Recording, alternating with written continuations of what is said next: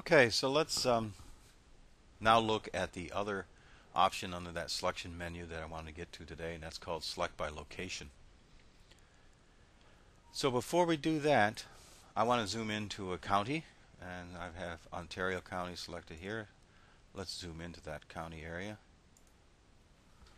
So this is the Ontario County, and what I want to do, let's turn off our major roads and go back to our detailed roads.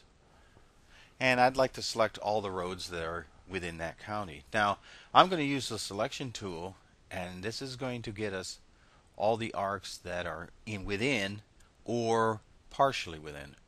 And it's not going to cut them at the county line. All right, so we go up to our selection menu and we select by location. And we have this dialog, which is a little different than the other one, in that we have a selection method. Those are the same. We have the same four. And we're going to select features from, which means it's going to go back to the full data set. And we're going to select them from detailed roads. And notice I can make a selection from all of my data sets at once. So I could select from detailed roads, I could select the townships, and things like that. Let's do that. Let's go ahead and select townships and detailed roads based on what layer. And we come down here and we see a source layer. And our source layer is going to be Ontario County. So it's going to use the shape, the location of Ontario County to select the features from detailed roads and features from towns. And then further down we have this option list here. And these listings, let me pull this up so we can see all of them as I drop down, gives us a number of ways in which we can make this selection. The most simple and straightforward is intersect the source layer features. So in other words, anything that comes into the Ontario polygon will be selected. Now there's other things that they must be either they are within the source feature layer, so anything that's partially outside would not be selected, and all those options. So you can go to the online help, look at select by location, and look at these different methods to find out all of the different possibilities you have. So let's just grab intersect. And at this stage too, what's neat about this tool is that you could apply a buffer. So let's go ahead and apply this. It goes ahead and selects the features. Let me pull it over so you can see what we have.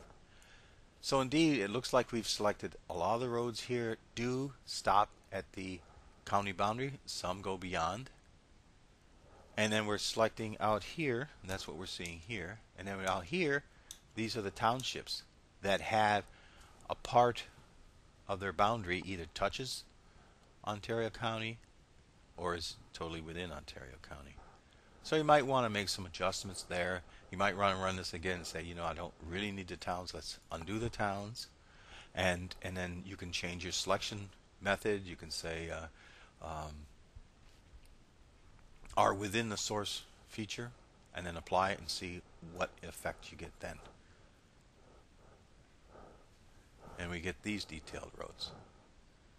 Here, let me first come over here and let's clear our whole selection set and run it again. I want to get the towns open. There.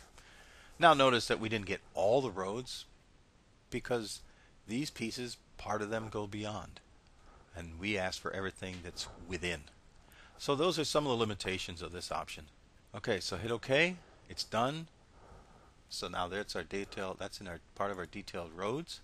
And if we want to grab that data set now and we want to save it out, again, you remember how we right-clicked on the layer to get the context menu, go down to the data option and say export. And we spit this back out again to a new piece in our geodatabase, and we're just going to call it Ontario roads. Okay. Saves it out, adds it back in if we want it, and there it goes. And let's clear our selection set up here and turn off our detailed roads and turn on our Ontario roads. So those are two ways to make selections by attributes and by their location as defined by either a polygon or some other feature. I did want to look just briefly at another toolbar options, and that is this measuring tool, as well as we'll take a look at the find tool in the drawing toolbar quickly. Let's turn off the Ontario roads, and let's turn off the county. And I'm just going to quickly zoom into a small area of this map at Honeoye Lake, and let's just say we want to digitize that lake. The measure tool that's in our regular tools toolbar, if we click on that, we get a little dialog that pops up that allows us to adjust how our measurement information is displayed and fed back to us. So if we go to this dialog, we have here options for measuring a line, measuring an area, or measuring a specific feature.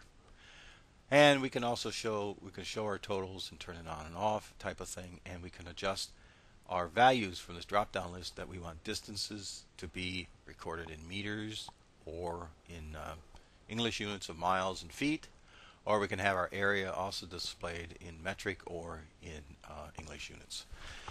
So say you want to know how many acres are in Honeoye Lake, you would change the area to acres, grab the polygon measuring tool, and then just start clicking. And since it's polygon, it's going to close back on itself automatically. And of course, how accurate this is will depend on just how accurate the map that you're tracing, as well as the fact that how you're digitizing. It's certainly isn't going to replace the capabilities of the geodatabase feature class that calculates your shape, areas, and perimeters and things like that. But it's a fast way to get a rough estimate of acreage. And when you double click, you're complete, you're finished, but it still retains the area measurement for the last graphic or element that you digitize. So you can see that the area is on the order of 1,800 acres. Okay. So that's and if you do want the measurement in say kilometers, if you just click kilometers while it's still up there, it will convert your current data information into kilometers. And so it's in 7.4 square kilometers, which is very nice because sometimes you forget to change the units before you start digitizing. So if we wanted to measure a line, if we wanted to know how long Honeoye Lake is, we can go right from the center here and just kind of go down through the center of the lake.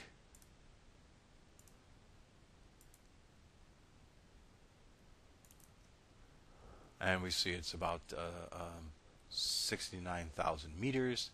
Doesn't mean a lot to me offhand, so let's change the distance to miles. And it's essentially a 4-mile long lake, about the 10th the size of Cuba. So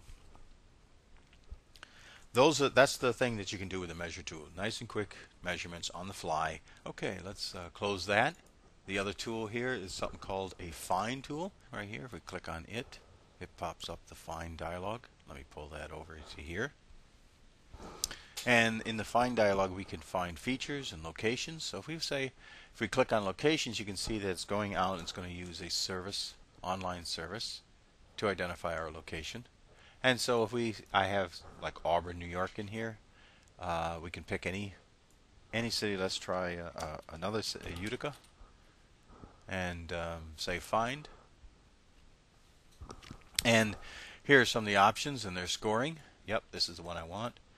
If you right click on the option, then you can flash it, you can zoom to it. If we zoom to it here, it will zoom our view to Utica. And there's Utica. Now, one of the other things too is we can search for features in our own data sets. So let's say we want to find out where I-90 is, and we're going to use the detailed roads data set, and we're going to say find features that are similar or contain I-90 in the field. And if we want to, we can specify which field to search in. So it's going to be in the full name, and this will help it run a little faster. So then we just hit find. It will go down through that field looking for I-90. And then all the options will be given down below. Down here. And we can select one like we did here, but obviously I-90 has many segments. So what I'm going to do is scroll all the way down and use the shift key to select all of them, and then I'm going to right click and say zoom to. So it'll zoom out and show us I-90. We'll see all of I-90 hopefully. Right click and we see we have a select option. So we can actually select them from our data set. And you notice it's in a different color. It's not the green. It's in the selection color of cyan. And we've selected it from our data set. So again, we could then go over. We could right click on detailed roads, go down to data, and export this out as I-90 and reduce our data set that way. Okay, and lastly, I want to look at, for toolbars, I want to look at the draw toolbar. So let's unselect that. We'll click on this button right here to clear our selected features. And let's zoom in a little bit to a smaller area. And then we're going to open up a new toolbar by right-clicking in a gray area where there is no toolbar. And we're going to open the Draw toolbar. And there it is. We used this during the other session to put some labels on, a call-out box and things like that. And we also used the circle to select some features. What I want to do here is again use the tool. I'll use the polygon tool here to draw a graphic on the screen. And perhaps we're looking at wanting to select the roads in a particular area. Let me then zoom in very nicely. Let me go here to Norwich, and let's just say we're going to select an area of interest running something like this. Create ourselves a quick graphic to identify an area of interest, and then we can go back up to our selection menu up here, and there's an option there that wasn't available before because we had no selected graphics. It's called Select by Graphics. If we click on that, it will select all the features that intersect that graphic area in our view from all of our data sets. Now notice that it's selected a lot. It has selected some county boundaries, some townships, roads, things like that. Obviously we don't want all of those. So how do you control what it's going to select? When in our other dialogues we could specify by checking on the boxes. Well, if you come over to the table of contents over here, one of our icons here for how we list our label is the list them by selectability. And if you click on this icon, then your layers will be listed by whether they're selectable or not. Detailed roads, towns, counties, they are all in a selectable group right here. Down below, these are also selectable cities, but they are not. They have no selected set. And down below, the base map's not selectable. So if you want to turn things off so they're not selectable, just click on this box. Essentially, that's the toggle button for selectability. And you could just turn these off so they won't be selectable. And you can say, I don't want towns and I don't want counties. I just want the detailed roads information. So these are no longer selectable. We're going to clear our selected set. Notice detail is the only one. And then we're going to come back over here. Our graphic is still selected. So we go up to the selection menu and we go select by graphics. This time we just selected roads that fall and within that or intersect that graphical area. And that's because roads is the only one that's selectable. And it shows us 620 road segments have been selected. So that's what this little icon here will allow you to do, list by selection. And usually you want to go back and list by drawing order if you want to rearrange things. So also you notice on the detailed roads, if we right click on the layer name to get the context menu, there is a selection option here. And the selection option allows us to zoom to selected features, pan to them, clear them, switch them, and so forth. So if we zoom to the selected features, we can zoom in to the area of selection. And this is good certainly to key into those that you've selected, but if sometimes you make selections by attributes or whatever, and you may not know exactly what the piece is. And this occurs a lot when we're trying to do editing and finding little tiny polygons that are errors in some form or another. and we may be able to select them by their size, and then we can zoom to them to find out why they exist and whether there's something we need to edit out. Okay, so let's clear that out. Let's delete my graphic just by hitting the delete button while it's selected. And let's remove this drawing toolbar by right-clicking and unchecking it. And then let's pull in another data set. We're going to come over to our geodatabase here, and we're going to pull in geology. Again, you can either drop it here, and it will automatically throw it in over here in the right location. We turn on geology. There we go. And what I want to do next is just show you what a layer file is and what you can use it for. Right click on the layer, and down here is properties. If I click on that, our symbology tab allows us to display things in single symbol or categories, and we'll go into this a lot more later, but in the next session. But for now, I want to do it by unique values, categories, and my unique value I'm going to use is rock description. And again, we come down to add all values and add them in. It reads them all, gives them a color, and I'm going to just uncheck other and say OK. So sometimes you go through and you create a layer as it displays on in your view. You like the colors, you like the layout, maybe you even want to change the name from geology, and you want to call it. If you want to change the name, you just click on it and click twice. Go out to the end and just say maybe by rock description. You can do that. And if you don't like rock description in there, if you click and just highlight it and then hit the delete button, it will disappear. Okay, so what if you want this to always come in this way? You always want it to be called geology by rock description.